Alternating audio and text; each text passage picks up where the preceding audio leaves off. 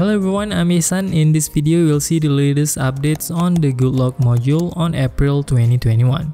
There are several new modules on the latest GoodLock update that are pretty interesting. There's an updated setting on task changer with the new animation. We have never seen an animation like this before. Then there are also some new settings on task changer which are updated on its latest module. On the Lockstar application, there is also a new shortcut position on its latest update. Okay, now let's just take a look on what are the latest features on this latest GoodLock update. The first feature is on the Home App module. For those of you who want to try it, make sure you have installed the latest update of GoodLock application on Home App module. If you still don't know how to install GoodLock on your smartphone, you can check out our previous video on the upper right corner link. After successfully installing GoodLock and updating to the latest version, you can immediately try some of its newest features. For the first feature that you can immediately use is Home App module. In this latest Home App module in Task Changer menu, there are two new modes that you can use.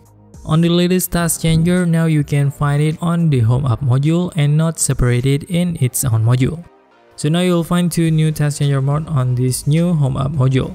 Previously, for the latest GoodLock update on Android 11, you could only find these three menus. You can only use list, grid, and stack menus on the previous version.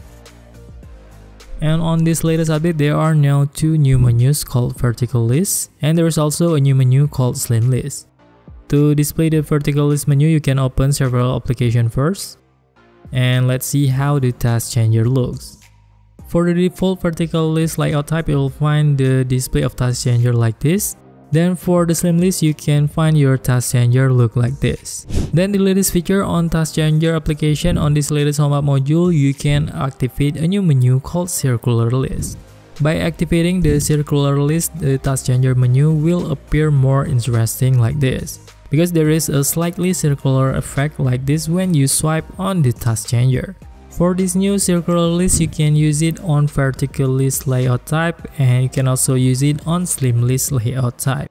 So the looks of your task changer will look like this. The vertical list layout will also appear slightly rounded when you swipe on the task changer.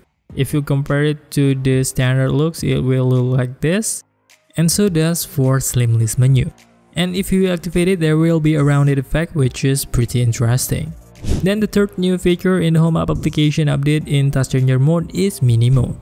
For the Mini Mode feature, you can activate it on the layout list, grid, and stack only. For the previous list display, it will look like this. And if you activate Mini Mode, the display will appear small like this. It will make you easier to reach your smartphone when using your smartphone with one hand. The display of the grid layout type will look like this if you don't activate Mini Mode, and the grid layout type with Mini Mode active will look like this. And for the stack layout view without activating Mini Mode will appear like this, and when the Mini Mode active will appear like this. You can use this Mini Mode feature when you often use your smartphone one-handedly. So you can easily reach your task view on Task Changer with this Mini Mode feature. Then the fourth newest feature, you can also activate or deactivate recommended apps on the latest Home App module. On the Task Changer option in the Home App module, you can also activate recommended apps. It will appear at the bottom of Task Changer icon like this. And if you want to get rid of the recommended apps icon at the bottom, you can disable the recommended apps feature. So the display will not be filled with the icon at the bottom of your screen. Then the fifth new feature, you can also activate the search bar or deactivate the search bar. To activate the search bar, you just have to activate the search bar option at the top of the recommended apps menu. The search bar will appear at the top of the Task Changer view, and if you don't want to activate the search bar, you just have to activate this option. So for a cleaner and better looks, you can disable the search bar or recommended apps, and you can also activate it whenever you like later. Then the sixth feature on the latest GoodLock update, you can find the shortcut for split screen view. To open the split screen view, you can immediately tap the icon at the bottom left, and the application that you are currently open will immediately appear at the top of the split screen view, and you can immediately open the second application at the bottom. For the split screen view icon, it will be there by default, and there's no settings or option to remove it from the Task Changer. For the other settings on the section below, they already exist on the previous version. You can find out what are the functions of these previous settings on the video right here. Then the seventh new feature is in the Lockstar module. To try it, of course, you have to first update the Lockstar module to its latest version. When you have successfully updated to the latest version, you can really enjoy the latest update of these new Lockstar settings. The new feature is that you can activate shortcut on the lock screen in several different positions. Previously, you could only display the lock screen shortcut in a row at the bottom and open to the left, whereas now you can choose several new positions like this. You can position the shortcut on the right, or you can also put it on the left side of your smartphone. You can go directly to the Lockstar application, then select Edit Portrait Lock Screen. And here select the option at the bottom right corner. And then here select Shortcuts option. There are several positions for the shortcut option on the lock screen. There is an option to show shortcut on the right and open it to the left like this. And there is also an option to show the shortcut icon on the right and open it to the top like this. So the shortcut icon will be open upwards, and of course this icon will be easier to access one-handedly. If you use your smartphone right-handedly, this two option is a better option for you because the shortcut can be accessed easily on the right side of the screen. However, if you use your smartphone left-handedly, you can activate the third and the fourth option. For multiple shortcut mode, the three position will be on the left side and it will open the shortcut to the right. So when you press multiple icons, the selected icon will be open to the right side like this.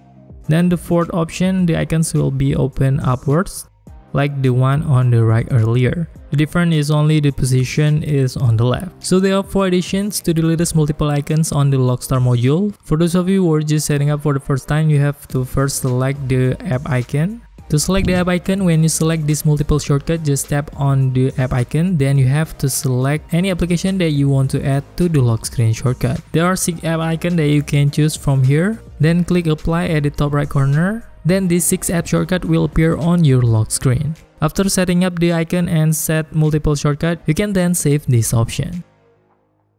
Then the next new feature is on the Wonderland module. In the latest update to the Wonderland module, you can get 2 new themes right here. There are new spring and summer themes that you can activate right away. The new spring theme will look like this when you activate it. There will be some kind of animation that move on your home screen.